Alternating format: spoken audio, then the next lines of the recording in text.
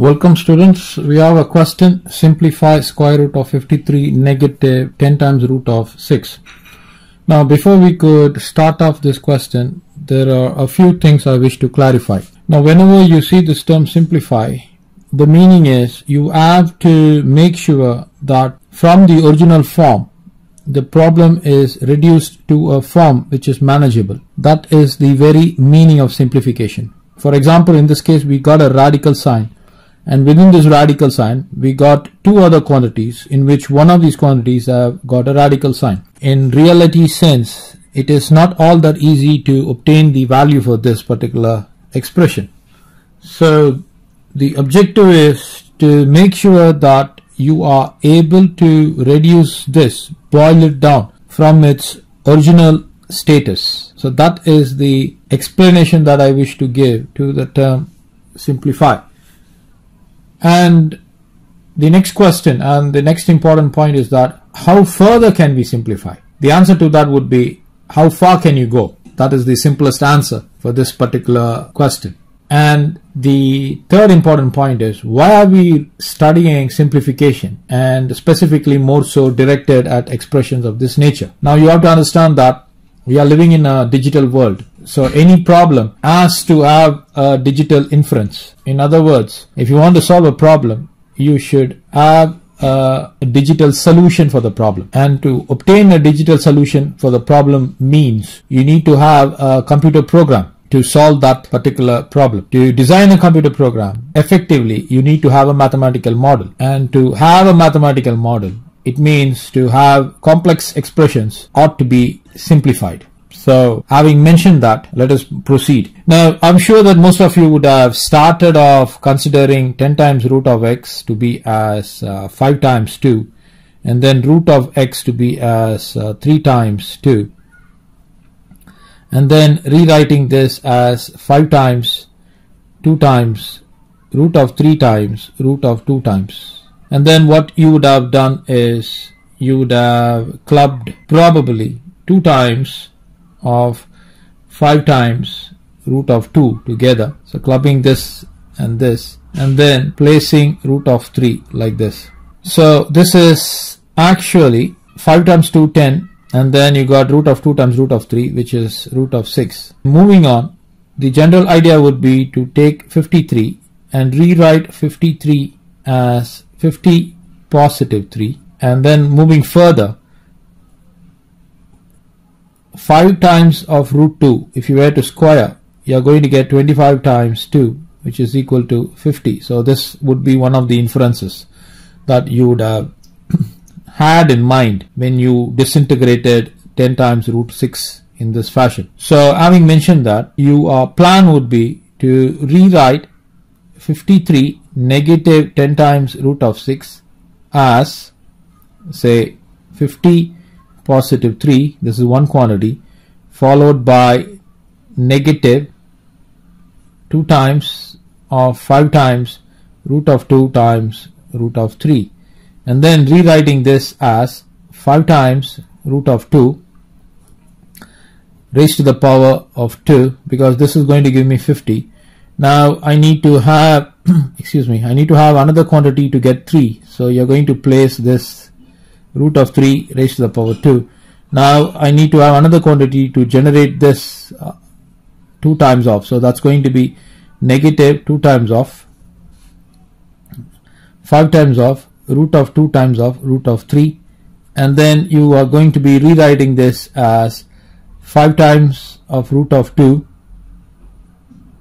as one package, followed by negative root of 3 to be another package, and then raising it to the power of 2. So you have found an equivalent, which is for 53 negative 10 times root of 6. You can rewrite this to be as 5 times root of 2 negative root of 3 raised to the power of 2.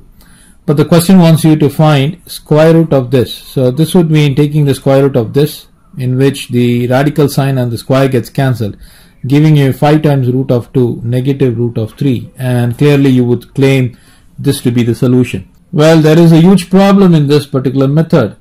Why? Because you need to take time to actually think of ways in which to fragment this in such a way that the fragmented quantity upon square produces this.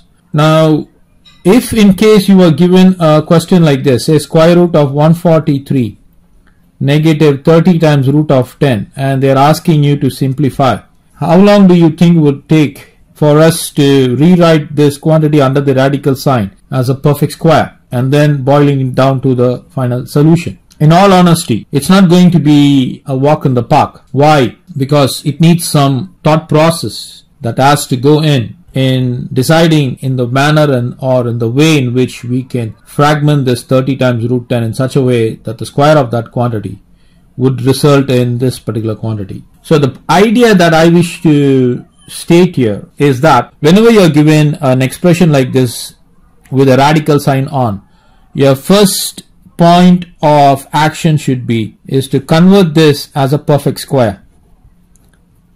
That should be your line of action. Now there are two perfect squares that we know. One is a positive b raised to the power 2, which is a squared positive 2ab positive b squared. The other one is a negative b raised to the power 2 is a squared negative 2ab positive b squared.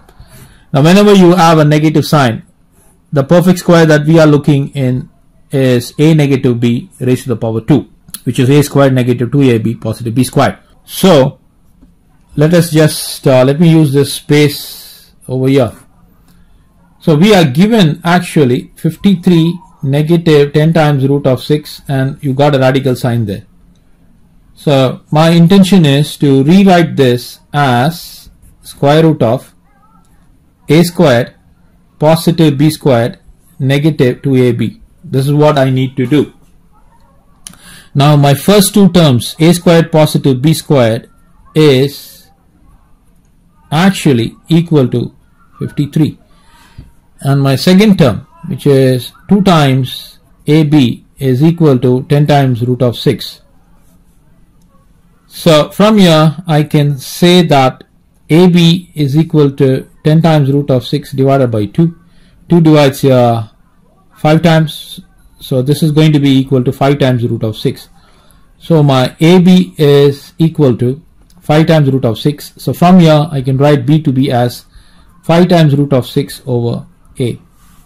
Now I've got a squared positive b squared is 53, so let me take this as 1. So substituting in 1, so in place of b I'm going to use this value, so it's going to be a squared positive 5 times root of 6 over a raised to the power 2 is equal to 53.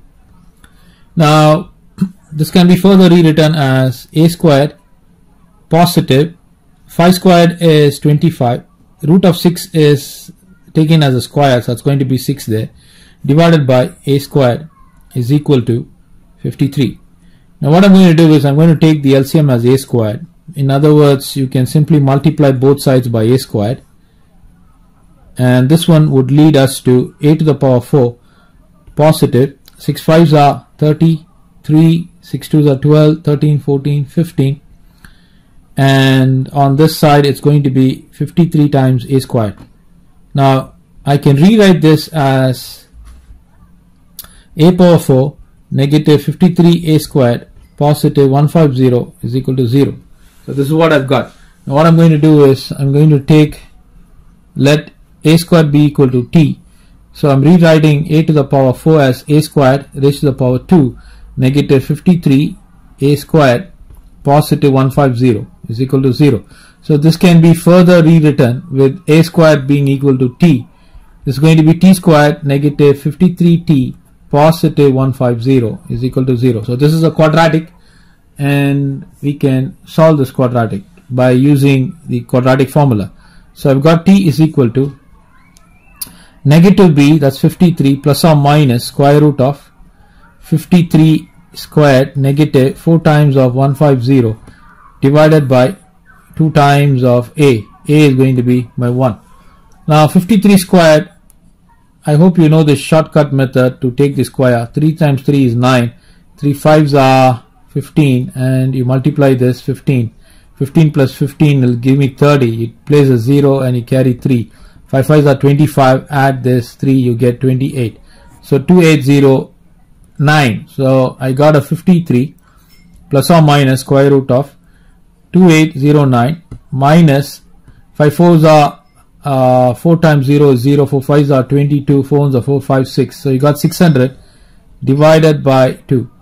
Now let me use the space. 2809 and 600. This is going to give me 9 0. This is going to give me 2, and you got 2209. 2209. It's going to be 47. You can try that out. So you got 47 times 47. 7 7s are 49. I got a 4 here. 7 4s are 28. 7 4s are 28. This is going to be 56 and 5. So this is going to be 22. So clearly we have got the square. Now I need to turn on. So now we got t to be equal to 53 positive 47 divided by 2. This is going to be 100 divided by 2. This is going to give me 50. But the value of t, actually we know that t is equal to a raised to the power 2. So this would mean that my a squared is equal to 50. So my a is equal to root of 50.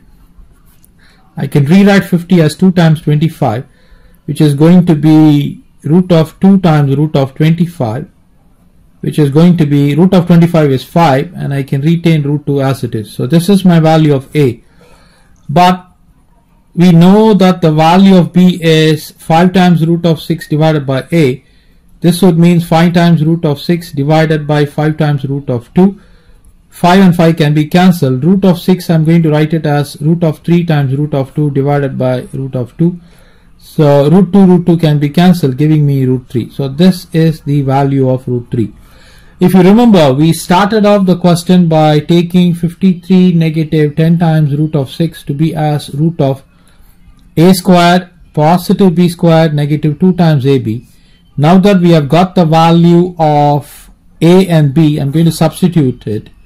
The value of a is 5 times root of 2 raised to the power 2.